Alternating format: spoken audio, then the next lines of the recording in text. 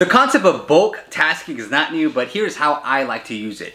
Usually on Mondays and Wednesdays, I like to work on ads. So I look on Google Ads, I look at Meta Ads, I look at any ad setup that we have.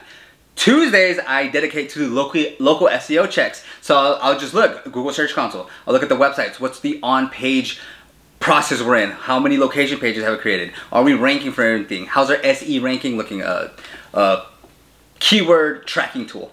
And then Thursdays and Fridays, I kind of leave open to whatever is needed, which all the time something is needed. And so bulk tasking these things really help keep one frame of mind. Because what I used to do, and what I still do, because it just happens, you go through 50 different things in like 20 minutes, and it doesn't really help you out because you're shifting your focus left and right, up and down, up and down.